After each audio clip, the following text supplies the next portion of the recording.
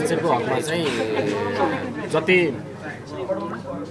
शिक्षा मन्त्रालयले संसदको शिक्षा विधेयकको दफा नम्बर 8 मा जुन विधेयकमा जे भएको छ त्योभन्दा छुटेका हकमा विशेष गरेर 43 को दफा 8 मा 100% उमेरको त्यो साथीहरूले सेवा अवधि गणना गर्ने र दफा 44 को 3 मा चाहिँ 100% नै आन्तरिक प्रतिस्पर्धा गर्ने शिक्षक सेवा आयोगले प्रतिस्पर्धा गर्ने।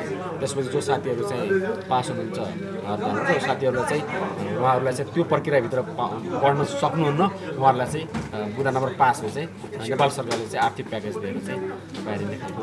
अब मन्त्रीज्यूले सरकारवाला पक्षको एउटा मन्त्रीज्यू अब यो क्याबिनेट स्तरीय एकजना मन्त्रीज्यूले चाहिँ यसलाई चाहिँ हामी संसदको विधेयकको एउटा अभिन्न अंग बनाउँछौँ भन्नुभएको छ।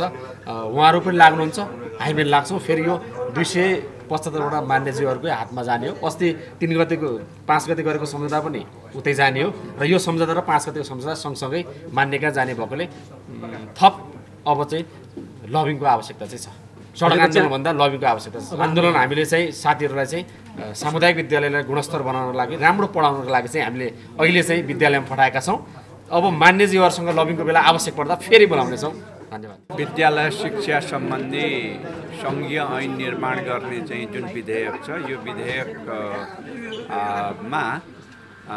नपुग छुटफुट कुराहरूलाई चाहिँ नै संसदीय प्रक्रिया मार्फत चाहिँ समावेश गरियोस्। ऐन बनाउँदाखेरि कुनै कुरा पनि नछुटोस् भन्ने हिसाबले यो चाहिँ नै शिक्षक महासङ्घसँग भएको सम्झौताको उत्तरखण्ड हो। यो उत्तरखण्ड हो र त्यो चिजमा चाहिँ नि सबै शिक्षक साथीहरू उत्साहपूर्वक चाहिँ नि के भन्दाखेरि सहमतिमा आउनु भएको छ र अब शिक्षा मन्त्रालयको जिम्मेवारी भएको छ कि यी सम्झौताहरूलाई चाहिँ संसदमा प्रस्तुत गरिकन संसदीय प्रक्रिया मार्फत यो चाहिँ विधेयकलाई पारित गर्दाखेरि त्यसलाई चाहिँ ती चिजहरूलाई सामेल गरियोस्।